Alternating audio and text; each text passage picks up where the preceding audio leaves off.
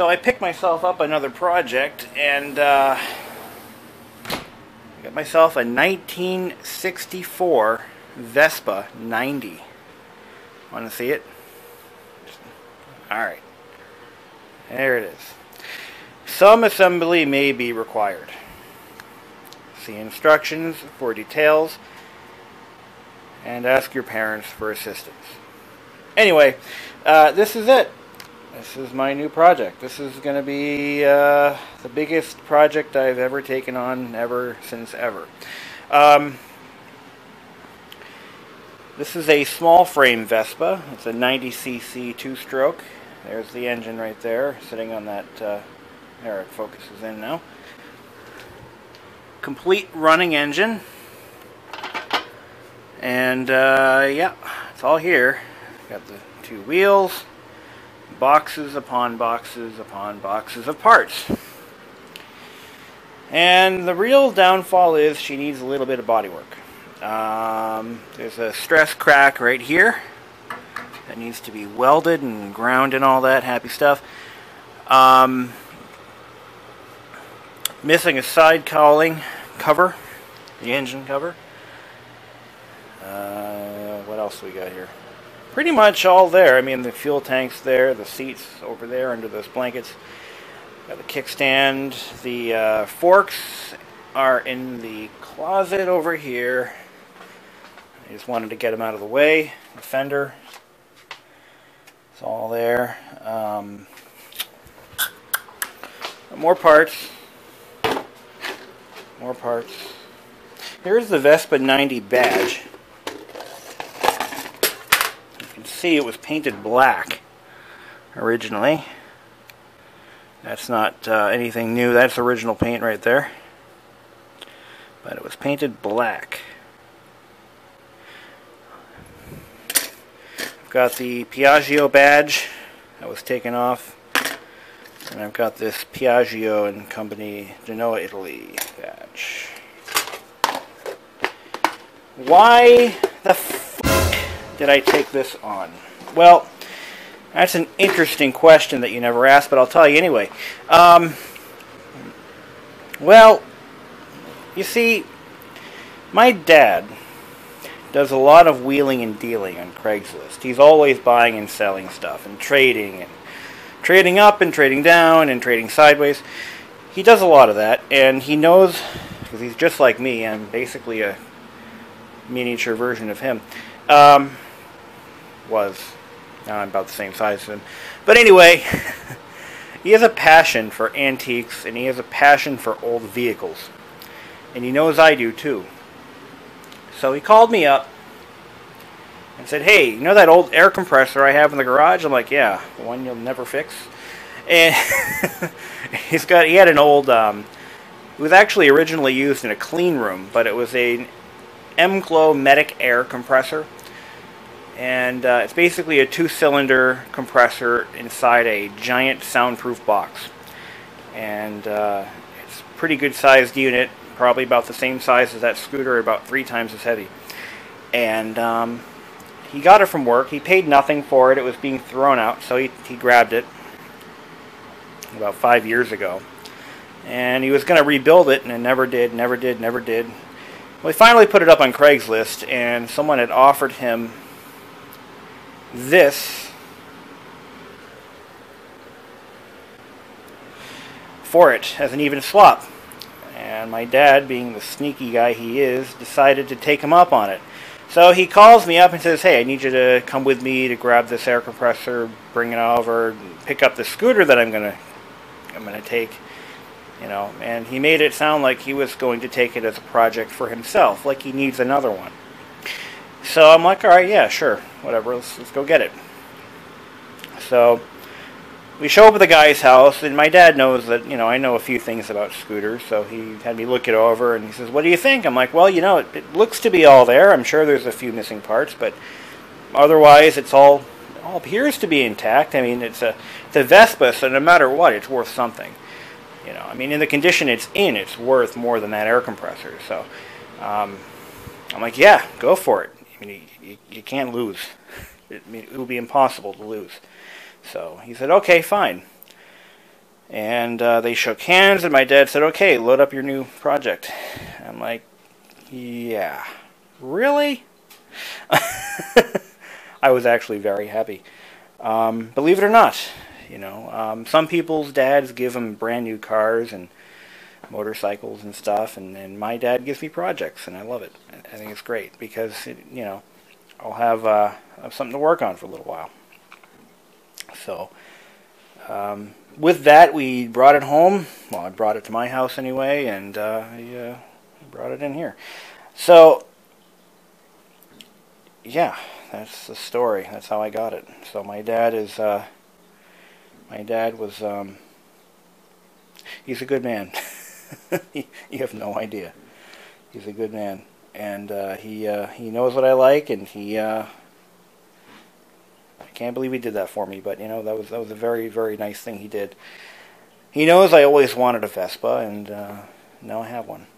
I would never buy one of these. I mean, I would never go out and spend. This is worth probably about $500, as it is. I would have never done that. I would have never gone out and bought one like this because I know what it needs. It needs everything. It needs everything. It needs tires. It needs cables. It needs wiring. I mean, it's all here, but a lot of the stuff here is pretty much, it's just so damn old and cracking. All the rubber parts have to be replaced. All the hoses. Did I mention cables? Shocks. The shocks are probably gone. It's only got 6,400 miles on the odometer. The odometer is here somewhere. In this pile of rubble, there's a speedometer. There it is. Yeah, there it is. Small little thing. Not even lit up either. This is a pretty Spartan scooter. I mean, it doesn't have a lot of features. It was just a basic transportation. But this has to be taken apart. Unfortunately, the dial is totally faded out. I'm going to see what I can do to restore it. But it's soldered together. Should be an easy fix. It's also stuck. So I got to look at why that is. All the lighting is here. All the mirrors. I'm going to put new mirrors on it because the old ones are rusted. Headlight. I got the carburetor is in beautiful condition. On this model, the carburetor is actually mounted to the frame normally, and it connects to the engine with a long tube. And unfortunately, that tube is missing. So I would have to replace that anyway. But here's the exhaust. Here's the intake. I think. I'm not really sure. I don't really know a lot about Vespas. This is my first one. And but the engine, I'm told, is in good running condition. He said he tore it apart. Now here's the kicker. This is where it really gets depressing. It needs body work. It needs body work. It looks good from this side. It's just a few dents here and there. But when you look at the other side, let's take a look at the other side. There's a nice dent right here. And it's not just a regular old dent. This one's going to have to be done, with professional bodywork tools. My plan is to bring this entire chassis, obviously it's one piece, to a body shop. And I'm going to tell them, I'm going to give them a blank check and say, have fun. No, that's pretty much what I'm going to do. I'm estimating it's going to need about easy 1,500 in repairs, just the body alone, and the rest of it I'm going to put together myself. I'm going to go through the engine. I'm going to go through everything. It's going to be gone through. I mean, the good news is it's a part. It's actually a good and a bad thing. It's good because I can at least get a good idea as to what I'm in for without touching a wrench. But unfortunately, it's a part, so I have to find places to put all these things. And in a small home, it's not easy. I mean, I have the whole second floor. I could put it up there, but that's my bedroom, for freak's sake. So, it's going to need a lot of odds and ends, a little bit of screws, nuts, bolts. Complete rehab. We're talking soup to nuts here.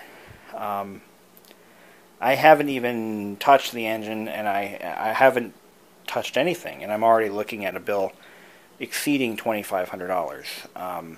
Now, that's where the good news is. Because it is a Vespa, a properly done restoration, a properly executed restoration, will net a vehicle that is worth more than my investment.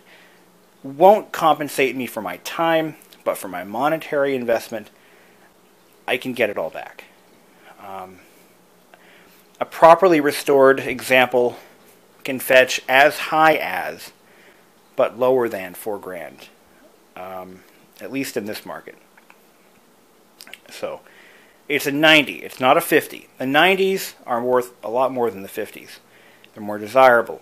It has a top speed of about 45 miles an hour.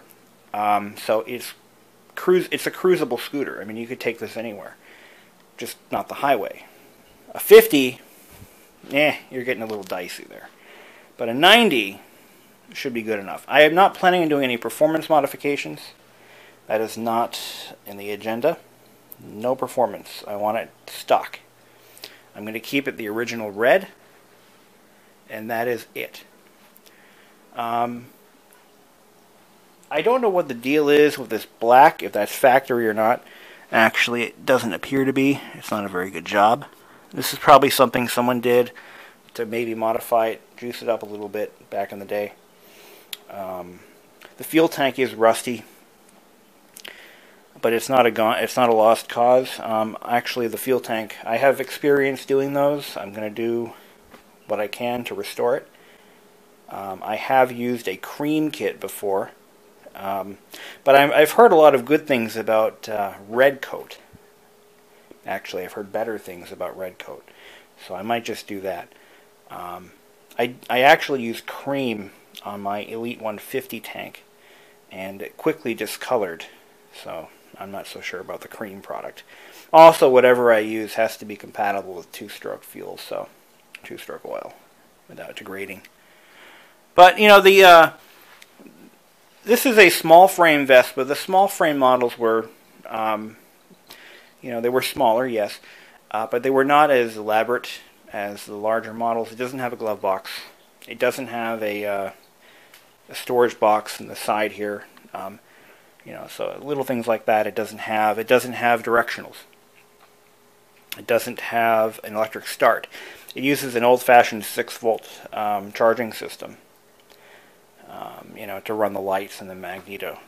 I mean, it's a pretty basic scooter, but that's what I love about it. It's basic. It's and being a Vespa, it is like, this is the quintessential scooter. I mean, these were the guys who basically created, Vespa or Piaggio and Cushman were the two big companies to really push the scooter market in America. I think Cushman was probably a little more popular because they were made stateside. But anyway, this is the only storage bin this unit has, and this is big enough for about a little bottle of two-stroke oil. Remember, this is not a self-mixing unit. It is a you have to pre-mix the fuel and oil, so you got to make sure you have the right amount of fuel to oil ratio.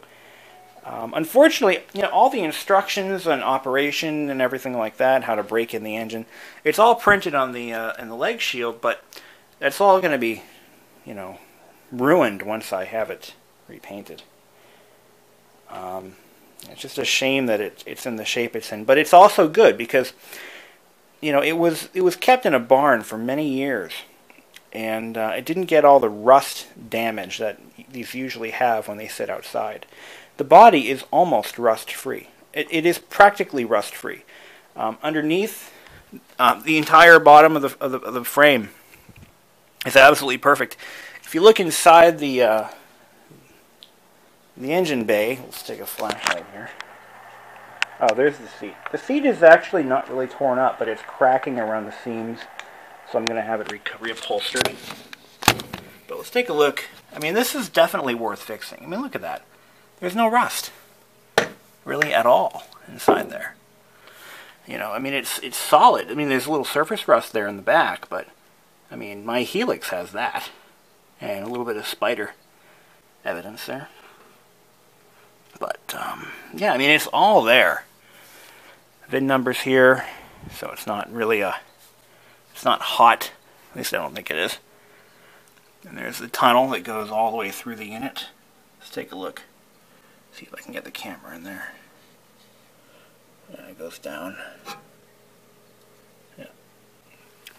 But, you know, it's not rotted out. Oops, it's not rotted out. So, you know, if it turns out that that dent is going to cost, you know, $9 grand to fix, what I'll do is I'll leave it. Why not? You know, why not leave it? Just let it, you know, give it some patina. But you see someone tried to beat it out and use a torch. I don't want to mess with it. I don't trust my abilities enough, you know, to do that. Oh, here's another thing. Like most mopeds, it doesn't have an ignition switch, and I figured that out too. It's a very basic machine. No ignition switch. It does have a headset lock, but the key is missing. I'm going to have my dad make me a new key. One of the benefits of him being a locksmith, well, at least as a hobby. But I'm going to have this lock, either replace the lock with a new one, because you can't leave a Vespa in a parking space without locking it or securing it somehow. You're just asking for trouble. These are one of the most commonly stolen scooters, I believe, in the U.S. Because they're so easy to steal and they're so easy to sell. You know, they're worth so much money that you can sell them very easily. At least sell them for parts. But it doesn't appear to be heavily damaged. Oh yeah, here's all the right work. All the trim pieces. Now unfortunately all those rivets were ground off, so they all have to be replaced. That's the only way to get them off. I mean, I would have drilled them myself, but yeah, these are what actually hold the rubber strips to the floor. Some of them are a little bent up, but like I said, you know, before, the parts for this thing are so easy to find. I mean, I can buy entire body panels. I can buy this entire panel here, this leg shield, if I want to. I can't buy that, unfortunately. I couldn't find anyone who sells a like a repair panel for this. Here, let's sit over here and get a better look at it. Yeah. I definitely love the body style, though. So here's how I see this happening. I envision someone's going to have to use like one of those slide hammer type body pullers and just kind of work this out. Once it's worked out, it's going to need some body filler for the creases. But this is going to be the killer. I'm going to have, before I touch anything, before I buy any parts, before I do anything, I'm going to have this repair work quoted out. I'm going to bring it to a couple of different shops. And I'm going to see if anyone's willing to take it on. Like I said, I'm estimating about $1,500 for including the paint job. All that money will go into, you know, into this right here. There's one crack in the leg shield, and that's right here. Now, this isn't from rust or anything. This is a fatigue crack. I'm not sure what would have caused it. Interesting side note, it was last registered in 2002. So it's been off the road for 13 years. Jesus. Has it really been that long? It's been off the road for 13 years. Looks like the paint is actually pretty good under here. There would have been a rubber mat right here, I think. Like some kind of a rubber mat or something. This is where that Piaggio tag goes. And I believe this is for the fuel shutoff. I'm not really sure about that. But I think it lines right up with the fuel shutoff valve on the tank. Did I mention? Yeah, it's a 90cc with a 3-speed manual. So with these, you would actually have on the headstock. You can actually kind of see it from here, but there's a clutch lever and a shifter. And what you do is you pull the clutch in and shift it by turning the grip up or down. It's pretty neat how they did that. All cable operated. But the leg shield, I'm told to look out for creases. I don't really see any creases. I just see one right there, but that's probably from the... Yeah, you want to make sure there's no creasing in the in certain areas of the leg shield, because that would indicate that it went down hard. It definitely went down, or something happened to it. Probably got hit by a car to cause that kind of damage. That's a pretty massive impact. I'm just hoping a body shop can do this. You can see, like I said, someone had tried to knock this dent out, and I think the only way to do it is to pull it with a one of those tack. There's a name for those. I don't know what it is. I'm not a body man, but it can be pulled out. I'm pretty sure. If not, I'm gonna have to figure out something. Ideally, I'd like to just replace this panel, but it can't be done if you can't find a full panel. Oh, look at this. You can see that this was definitely an amateur custom job here. Someone tried to dress it up at some point. But overall, though, it's not in bad shape. This will be fixed easily. I believe if you just put a... And I'm okay with this if they put just a little piece of metal behind it and tack it back. I mean, I don't know what would be necessary or why it would crack here. There's nothing mounted here, unless there was something mounted there. What kind of a dickhead puts an inspection sticker on the leg shield like that? I don't know why they would do that. New Hampshire usually puts them on the fork. I don't know why they would. I mean, seriously, if an inspection station did that to me, I would be pissed. Body work on these is not cheap. Paint work is not cheap, and that's just not where that belongs. But anyway, so yeah, that's my next project. Now I gotta find a place to put it all. Could be interesting. But I've been pricing out parts. Pricing isn't bad. It's just when you add it all together, it gets expensive. So this is going to be like an incremental thing. I'm not even planning on working on it this winter. Again, the first thing I do before I put any money into it, I want to get this body looked at. It'll fit in the back of my car, so that'll be that really helps a lot. But I want to bring it down to got a few shops in mind that come highly regarded, so I'm just hoping they'll take it on. Now, I don't know why there's 4 holes on this side and only 2 on that side. I wonder why that's all about. What that's for. But, what else do I have here? Yeah, this right here. Piece of metal brightwork. Looks like it's stainless or aluminum. This must go, yeah, you know, I don't know, have to figure that out. It goes somewhere, right? I think I have 2 of these. Yeah, I got 2 of them. All bent to shit. So, yeah.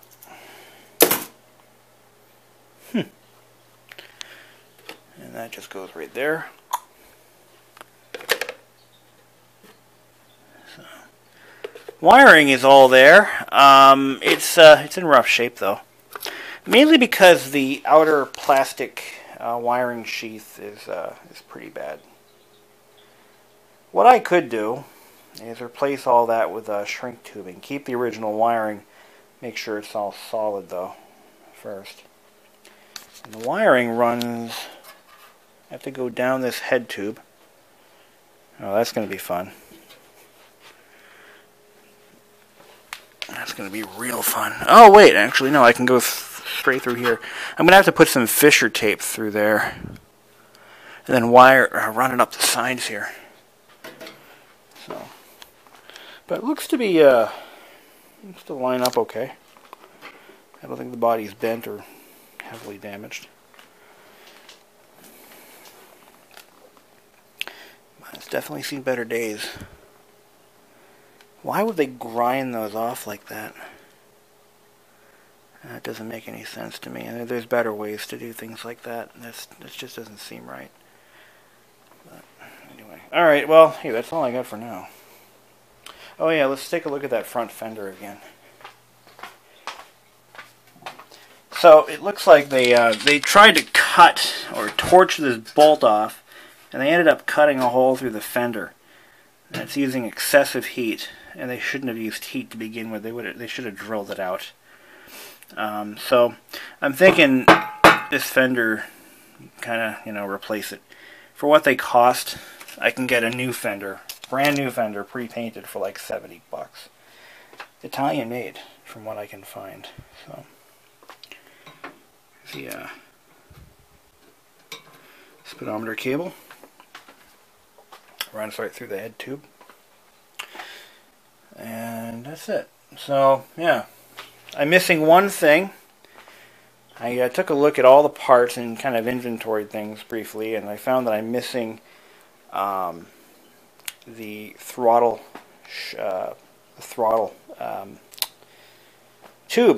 tube, and the attachment that goes in the end of that. So I gotta dig one of those up. You need the whole throttle tube and the pulley. They call it a pulley that attaches the tube to the cable. So I'm also missing the grips and all the other rubber stuff. So I gotta get a grommet kit, cables, all the cables, replace them all. Oh yeah, I got my work cut out for me. So anyway, thanks for watching, and wish me luck. I'm going to try to give you guys quick updates as I move along. Again, the first thing I need to do is get this body looked at, find out what I'm looking at for cost. That could mean the difference between this being a parts bike and a restorable classic. Just hope for the latter. I want it to be a restorable classic. I mean, I've taken basket cases before, like this radio, and turned them into working pieces of art. So I'm hoping I can do that again on a much larger scale. And thanks for watching. And with the fuel tank removed, you can really get a good sense as to the condition that this body is really in. I mean, there is not a speck of rust anywhere. A little bit of sawdust, but that's okay. It's even got this tag still affixed. But yeah, I mean, it's in such good condition, inside and out. Unfortunately, that dent really puts a damper on things. I'm sure it can be fixed. I'm seriously hoping.